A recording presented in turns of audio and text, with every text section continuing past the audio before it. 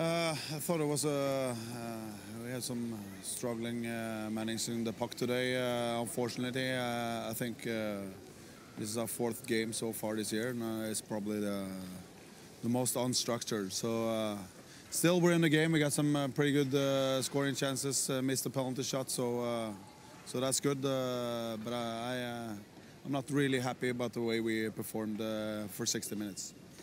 Oh, we had some struggling setting it up, and I think Brno did a good job of being taking away space, and of course we have to improve that a little bit further on in the league.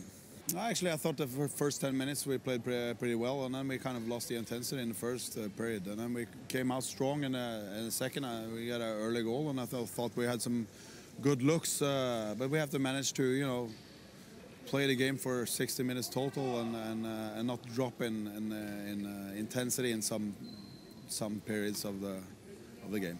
It's going to be another tough one. Malmö, good team. I think they lost against Kalpa today, so they're probably going to come in and a little bit different, harder skating, sending more guys attack. So we defend well, and we counter in 4 or 5 goals, and we'll be fine.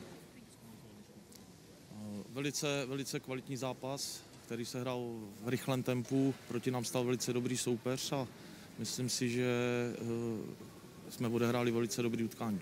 Já si myslím, že jsme podali týmový výkon, ale samozřejmě výborně zachytal brankář Čiliak a myslím si, že všichni hráči, kteří odehráli zápas, tak hráli velice dobře.